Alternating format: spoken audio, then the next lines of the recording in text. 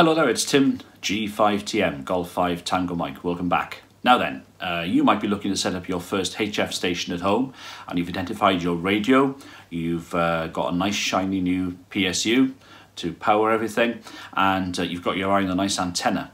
Oh, one more thing, Coax. Is it important?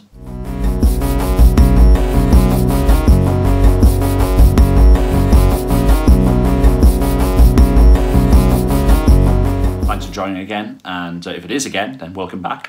And if you're new to the channel, then think about clicking that subscribe button or the notification bell for any future videos. Quite often you see people's choice of coax is determined by budget. So you might have bought everything else and suddenly you've only got a few quid or a few dollars left and you think, oh, I've got to buy the coax. That's silly of me, I haven't bought the coax. So then you've got to choose your coax and you're in a rush and you just plump for maybe the cheapest coax that you can possibly afford. If you want to buy RG58, RG58 is quite cheap, and I'm just looking at the website I'm looking at here down here. So apparently it's only £50. That's, what's that in dollars? Not sure. £50 sterling for a 100-meter run. All right, so 300 foot of coax for 50 quid, I think. So you want 100 feet of it. So here we are. It's going to cost you, what's that going to be? A third of that, but 20, with delivery, you could probably get some coax for about £20–25. All right. Happy days, brilliant. And then you can set it up quite easily, can't you? Why is coax so important to your station? Well, there's two golden rules with coax. The first thing is to keep your coax run as short as possible to minimise losses even. That's the first thing. And the second thing is choose coax that gives you as low a loss as possible on the bands that you want to operate on. Now you might think, well, can't make much of a difference, can it? Well, let's look at some examples. So effectively then, thicker coax can greatly reduce losses on the higher HF bands, and especially on VHF and UHF.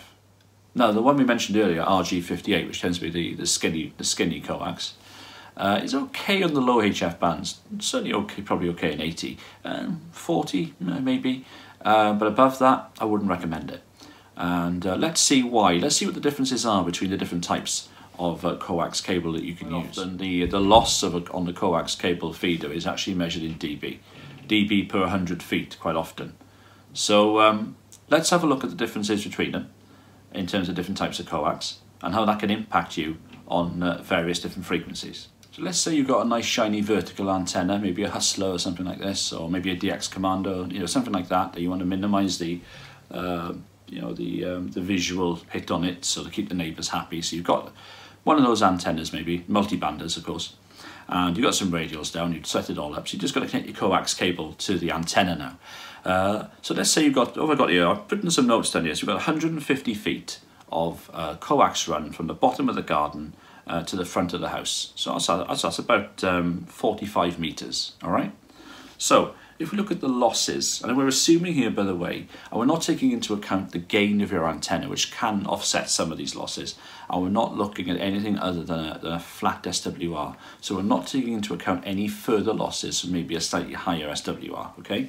So we're assuming you've got a flat SWR, and we're just looking at it from the point of view of the losses on the coax side of things, okay? So I just made some notes here in front of me. So remember that, 150 foot run of RG58 to the vertical. So assuming a 1:1 SWR on 40 meters, we've got a loss of 1.8 dB in that run, which equates to around 33% of your power loss.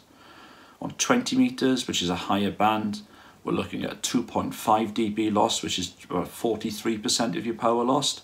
And on 10 meters, on the same run to the same antenna, 3.6 dB, which is about 56% of your power lost. So let's compare that then to a thicker low loss coax. All right, so let's look at something like Hyperflex 10, for example, which I think is a Messi and Poloni one. So we're looking at very high quality coax with high quality connectors as well, by the way, okay, because they're important too. So you're not skimping on it, and we'll look at the price of it in a minute. You might want to sit down. But you get what you pay for. Yeah, I'm just looking at my notes here, by the way. So the Hyperflex 10 losses, again, is the same run, 45 meters, 150 feet, 1:1 SWR. So on 40 meters, compared to the 1.8 dB loss we had on RG58, we're now looking at 0.5 dB, which is a 10% loss. On 20 meters, compared with the 2.5 dB loss we had on RG58, That was, remember, 43% of power loss. Well, on the Hyperflex 10, you've now got a 0.7 dB loss, so you've got 15% power loss. And then on 10 meters, if you remember, on the RG58, we had 3.6 dB with a 56% power loss. On 10 meters, that's now 0.9 dB with a 19% power loss. So clearly, quite a nice improvement. Now, one thing, I know a lot of you are probably saying, well, you need to actually quadruple your power, or can I say you need to have a lot of loss to lose even one S point. Might be the case, but at the end of the day, if you've got a heavy QSB on your signal, and don't forget, this also affects your receive. It isn't just about transmit, it has the same effect in your receive. So if you've got heavy QSB both ways, then these differences can make the difference between you making that, maybe that rare DX contact and missing out. So if you remember the cost in that RG58 for that, was it 45 meter run? What did we say? I think we said it was going to be something like about £25, I think, all right?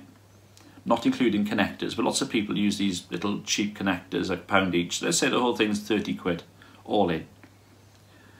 So, Hyperflex 10, just looking at my notes again, Hyperflex 10 is £3 per metre. So for 45 metres, let's say you get 50 metres just to be sure, you look at £150, right? So that's 125 quid more than the RG58.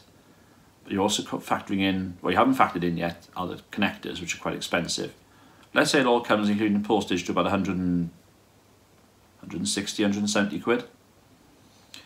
So you're looking at paying probably about 130 to 150 pounds more on top of what you would pay for the RG58 and the two cheap connectors. You're going to ask yourself the question, really, if you're setting up the HF station and maybe you've bought a new rig, they're not cheap, you bought a new PSU, you bought a new antenna, maybe you bought one off the shelf, which most people do when they start, and you're left with the coax. So you've probably paid upwards of, well, if you bought like a 991A, for example, or a 7300, even an 891, which is 700 quid. I mean, the 450D is still very expensive. I think they've stopped making those now. You're comfortably spending nearly £1,000, aren't you? At least, probably more.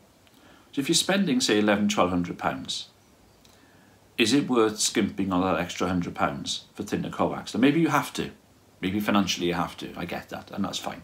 Okay. But if you are able to make that choice and you're able to make that decision, then I would recommend buying the better coax. You'll see the difference. You actually see the difference as well, as I said earlier, not just in transmit but also in receive. It's an equal sort of thing for receive as well, so you'll see the differences there. What you may also see as well, because the thicker coax has better shielding, you might even see a reduction in your noise floor too. And that's one interesting experiment I want to do, is run some really high quality, high grade coax and a good run from maybe the back of the house to the front. So that'll be about 80 or 100 feet.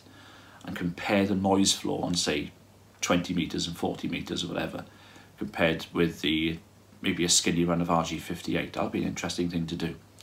So that's on HF, those differences. Now, VHF. Sitting down. So let's say we have exactly the same run of coax. We've got RG58 and we've got Hyperflex 10. This is on 144 megs, so that's 2 metres, okay? So RG58, the loss of that run of 150 foot is 8.7 dB, which is an 86% loss. Smelling salts out for you? 8.7 dB, 86% loss. Hyperflex 10, 2.1 dB, that's a 38% loss. There are even thicker, lower loss coax available. Well, there is, that's terrible grammar, there is thicker, lower loss coax even available for VHF and UHF. But Hyperflex 10 is usually something that people use around that sort of thing. So a 38% loss, yeah, it'll make a bit of a difference.